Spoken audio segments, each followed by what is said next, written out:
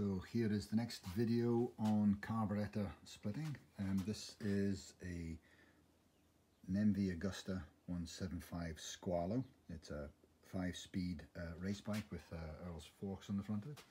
We're just going to go through the carburettor stripping and cleaning.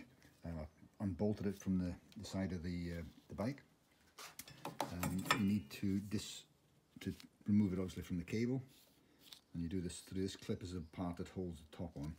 And if you pull the top of that out like that, lift it up, you then pull this part out. There's a pin which secures through that castellation. There's a little hole in the top of this here, and obviously that pin stops the whole part rotating. So I can now then unscrew the top of this like that, and we can pull the top off it. And I'll explain a little bit more once we've got this fully disassembled. So we now have the slide taken out of the carburettor itself, and I'll just show you the basic parts of it. You've got the brass part here, which is the slide itself. You can see it's hollow, and then you've got a pin with a needle that floats to the bottom. See, it's been repaired there at some point in time. You have a little clip on the top here that holds the needle in place. You just pull that little clip out, freeing the needle up.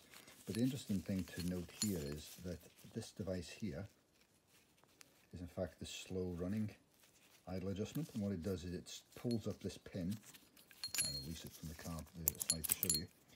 There's a piece at the bottom there, so as you pull it up, as you screw the part up, it actually keeps the slide a little bit higher up than it may ordinarily be, which allows the slow running of the motor to be set.